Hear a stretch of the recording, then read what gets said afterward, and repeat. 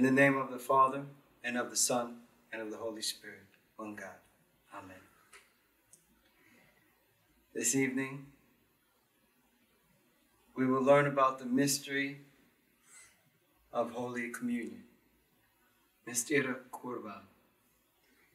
Mystere Kurban is very important for us as Christians because often when we look at the history of early Christianity, the people thought there was something strange about these people who believed in Christ and said they ate his flesh and blood. You know, to make light of the concept, early Christians were thought to be cannibals. That they were eating human flesh and drinking human blood. But this is not true.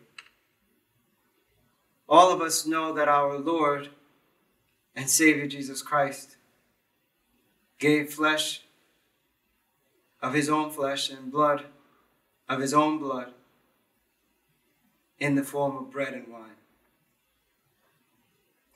Our Lord takes this example from a place in the Old Testament that was very obscure and little understood, the book of Genesis.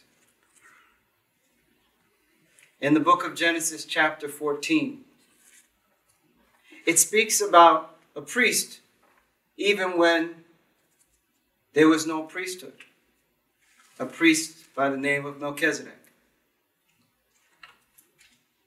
The mystery of Holy Kurban, or the mystery of Holy Communion, is the mystery of how Christians enter into intimate relationship with God through eating his flesh and blood. We do not teach that the bread and the wine are symbols of the flesh and the blood, but we teach that through a mystery, through the liturgical prayer that we call Kesis in the Ethiopian church. The communal prayer of the members of the church along with the priests, who in one unison pray and ask God to convert and change the bread and the wine into his actual body and blood. Our Lord was revealing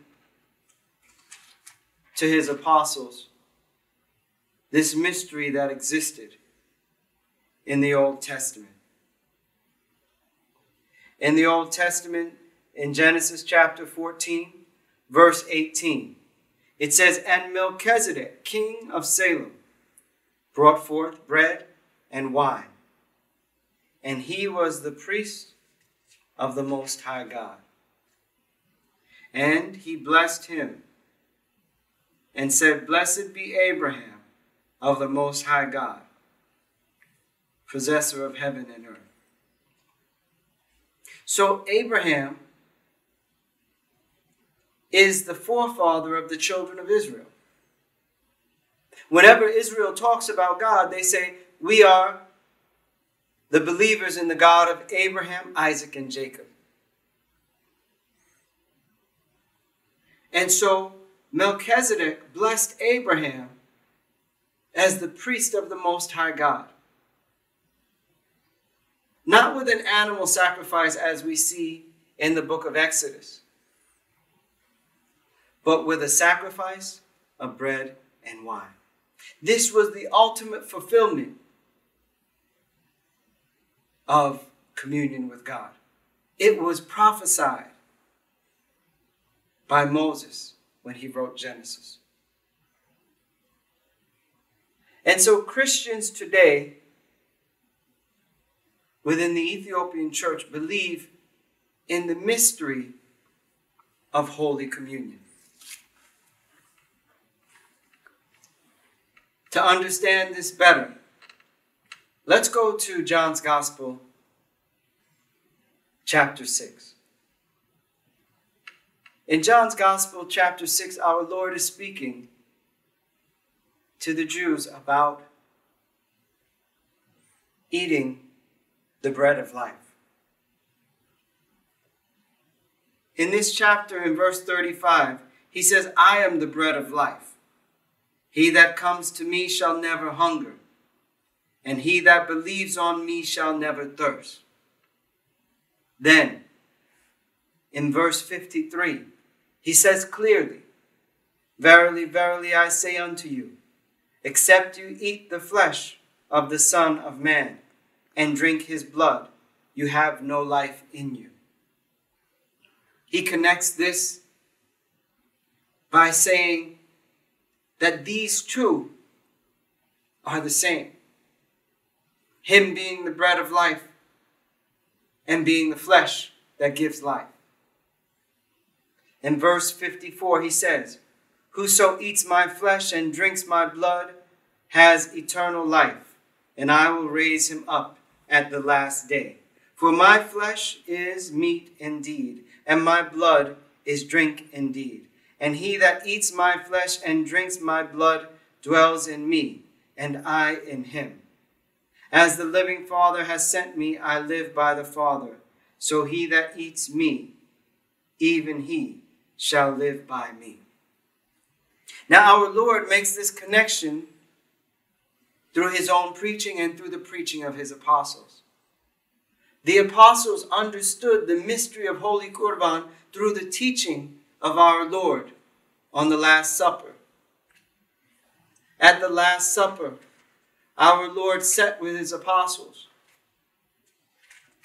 on Holy Thursday, and he broke bread with them, and he taught them to eat the bread and drink the blood of Christ.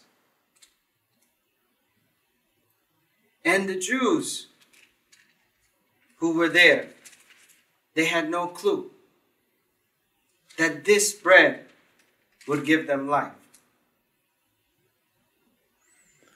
Let's look at what the Apostle St. Paul says about the bread and blood or wine that is eaten. In 1 Corinthians chapter 10, St. Paul says in verse 16, the cup of blessing which we bless, is it not the communion of the blood of Christ? The bread which we break, is it not the communion of the body of Christ? For we being many are one bread and one body, for we are all partakers of that one bread. So, Holy Communion is not cannibalism. It is the teaching that God revealed to his apostles on Holy Thursday, that if they took bread and wine and blessed it, that through his power he would make it his body, his flesh, and his blood. And that if we eat this flesh and blood, we would have eternal life. And so the mystery is clearly taught in the Gospel of St. John, in the Epistle to the Corinthians, and in the Gospels of St. Matthew and Luke. Holy Communion is how Orthodox Christians understand their intimate relationship with God. There are many people who talk about having a personal relationship with God. But how much more personal can you be than to eat somebody's flesh and blood? from the time of the apostles, a personal relationship with God was not determined by us having an imaginary belief that we were talking to God or walking with God. But it was determined by the fact that we, on Sunday and on days in which the Holy Eucharist is offered, eat the flesh and blood of God. And that makes us one with him. And we are one body of Christ as a result of our common communion together. This mystery draws us to understand how the mystery of the incarnation is truly fulfilled. God became man so that man could become God. We can only become God-like if we have his flesh and his blood. Another teaching of the fathers of our church is about how the flesh and the blood is a sign within us to God himself, so that God would have mercy. When we think about Holy Communion is our way of expediting judgment. St. Paul writes about this in 1 Corinthians chapter 11, verse 23. He says, "For I have received of the Lord that which also I delivered unto you, that the Lord Jesus, the same night in which he was betrayed, took bread. And when he had given thanks, he brake it and said, Take, eat. This is my body, which is broken for you. This do in remembrance of me. After the same manner, also he took the cup when he had supped, saying, This cup is the New Testament in my blood. This do ye as often as ye drink it in remembrance of me. For as often as you eat this bread and drink this cup, you do show the Lord's death till he come. Wherefore, whosoever shall eat this bread and drink this cup of the Lord unworthily shall be guilty of the body and blood of the Lord. But let a man examine himself, and so let him eat of that bread and drink of that cup. For he that eats and drinks unworthily eats and drinks damnation to himself, not discerning the Lord's body." St. Paul is a witness to our perspective on Holy Communion. Holy Communion is not simply a memorialization of the death of Christ. He says that there were people who would eat unworthily and bring damnation to themselves, because when they ate, they were eating the body and blood of Christ, not discerning it, not knowing it, but thinking that it's simply bread and wine. And because of this lack of foresight and insight into the reality of the Holy Communion service, they brought sin to themselves. St. Paul goes on and says in verse 30, "For this cause many are weak and sickly among you, and many sleep or have died.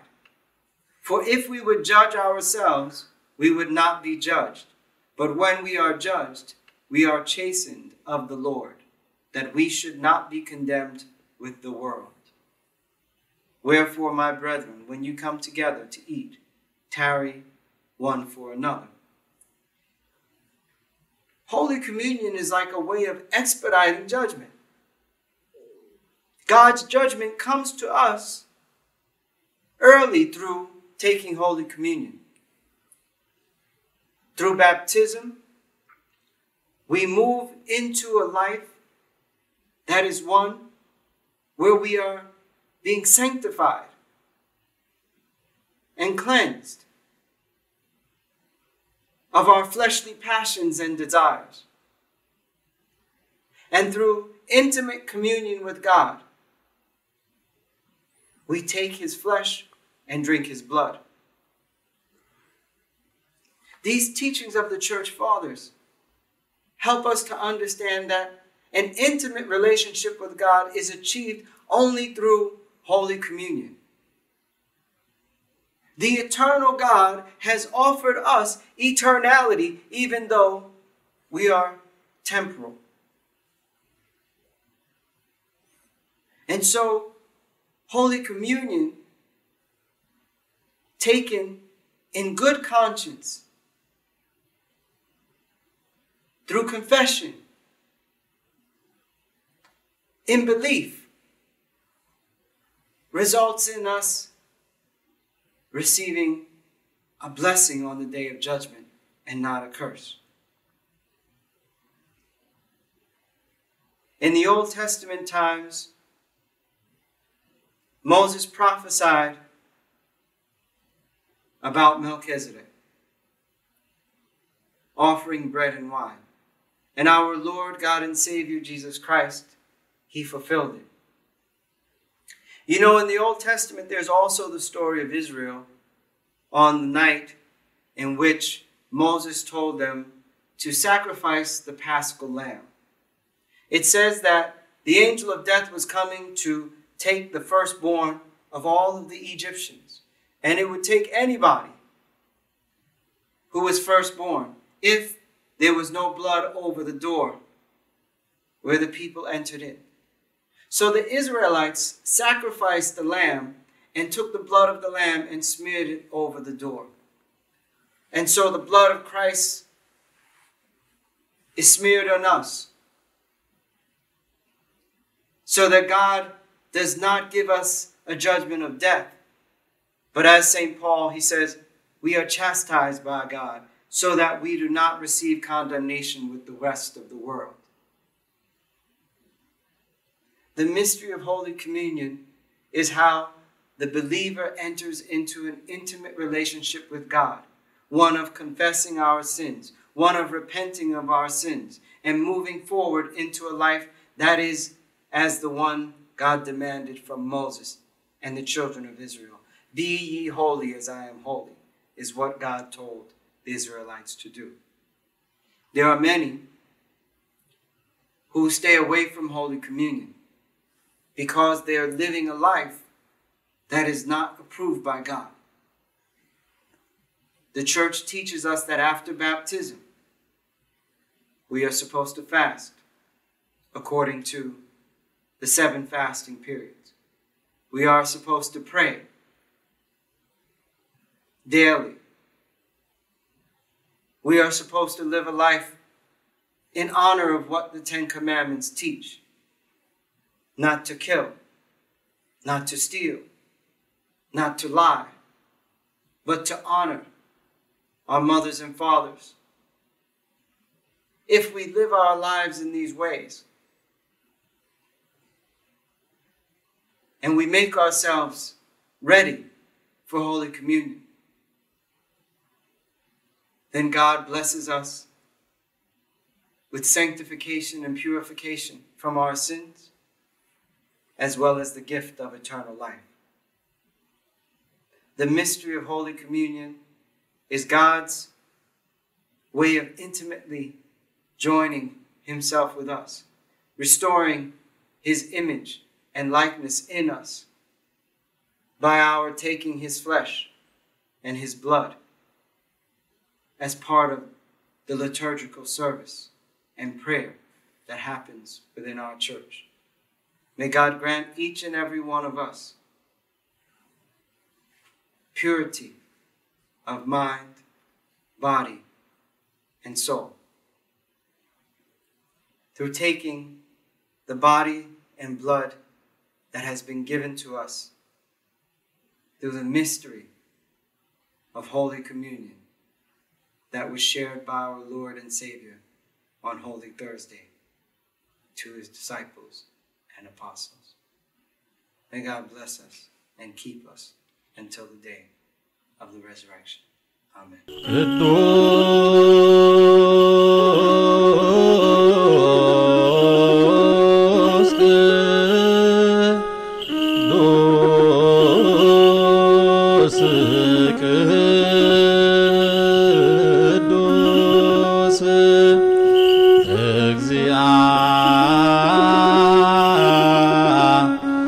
እግዚአብሔር ጸባኦት አምላክነ